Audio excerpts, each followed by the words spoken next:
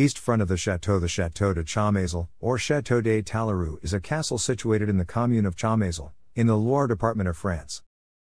It is located in the Haut-Forez, between the towns of Saint-Étienne and Thiers. Its name in medieval times was Saint-Jehan-des-Neiges. The castle dominates the valley of the Lignon, and it was built to be an impregnable fortress on the instructions of the Count of Forez. Construction of the fortress began in 1231.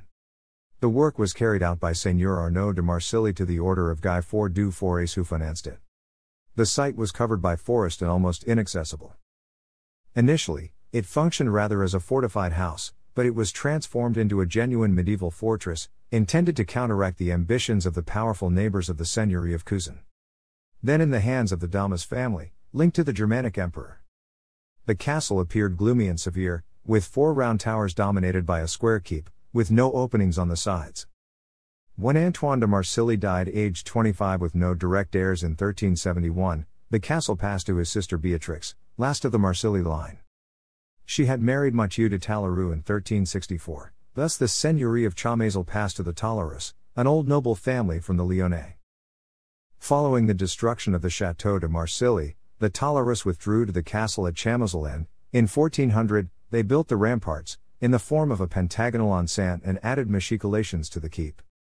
After the incorporation of Forez into the Kingdom of France, the Talarus served the king and his armies. During the Renaissance, the Marquis de Talaru, returning from the Italian wars, added Renaissance-style embellishments, open-work facade, galleries to the inner court, painting in the chapel, sculptures. But the winters were harsh, and from 1533, the Talarus preferred to live in their Château d'Équité or in Saint-Marcel-de-Filines, acquired by marriage in 1559. Chalmazel was transformed into a summer residence and began to be neglected. In the 18th century, the Talarus inherited by marriage the Château de Chalmazel, near Arpajon, to the south of Paris, and they moved there to be closer to Versailles, where Louis de Talaru held important posts in the royal court and the army.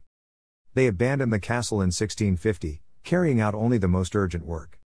The castle began a slow but sure deterioration.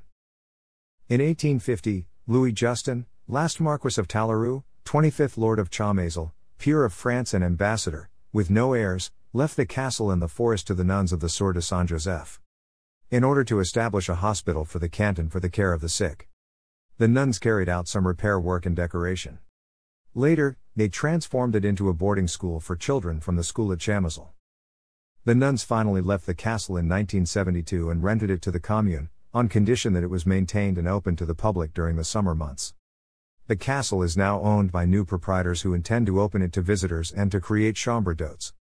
Guest suite with 2 adjoining bedrooms, shared modern bath and toilet. The castle, with its medieval aspect, has kept the elements of a fortified house from the year 1231, but with all of the later modifications and additions by the Talarus over the centuries, murder holes, walls, keep, round walk with machicolations, but it also has Renaissance elements, the facade, the inner courtyard, galleries and chapel. The castle is open to visitors from June to September. It is possible to rent rooms and a suite. The Château de Chalmazel is listed as a monument historique by the French Ministry of Culture. Thanks for watching.